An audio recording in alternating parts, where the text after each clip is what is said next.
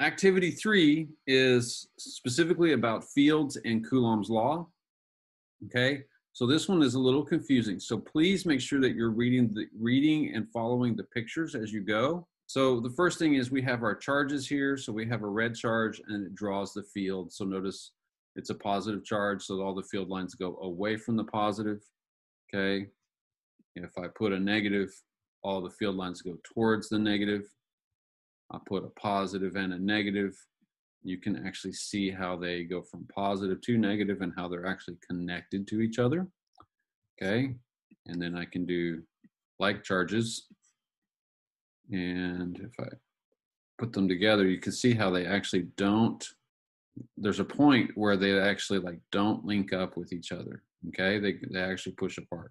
So just follow the directions. So there's a picture that tells you what to do, what to drag out onto the screen, and then tell me what's going on for each of these setups. So you're going to do multiple setups, and it's going to ask you some very simple questions.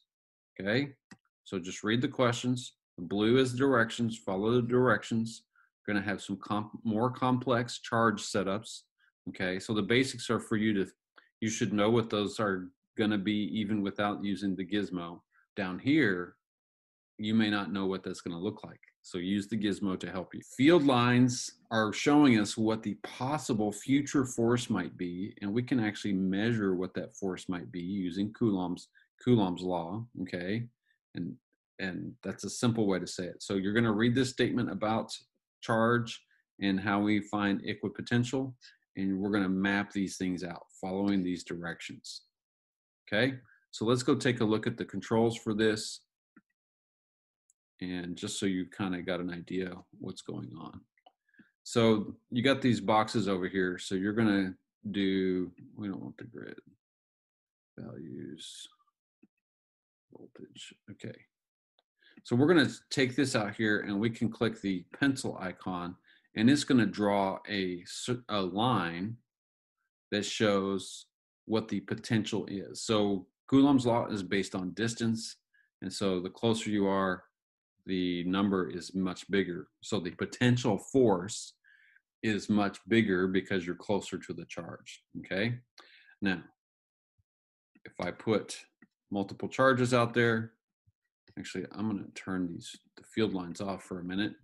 If I put multiple charges out there, I can actually map out the potential force. So when we say potential, you need to think potential energy, but we're also thinking potential force between these particles, okay? And so you can kind of see what these are. You can actually, there we go, values. So notice there's a negative potential because these are negative charges and this is a positive charge, we have positive potential.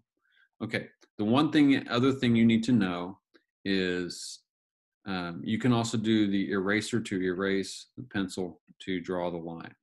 And you're basically just going to read that, and you're also probably going to do some measuring. So you can take the tape measure and you can put the plus. If you put it on the center of the charge, see how it kind of matches up with the white plus, the little red plus there? And then you can drag it to the center of the next charge and you can actually measure the distance. So that's kind of how the controls work, okay? Just read carefully and follow the directions. Most of this is, remember, we're putting in a positive test charge. What's going to happen to the charge? So if I take a positive test charge and put it right here, what's most likely going to happen? Positive and positive, like charges, what's going to happen? Okay, so it shouldn't be too hard, but you can, if you really understand how that works, you may not even have to do the gizmo to actually figure that out. Take a look at that, make sure you read the directions carefully.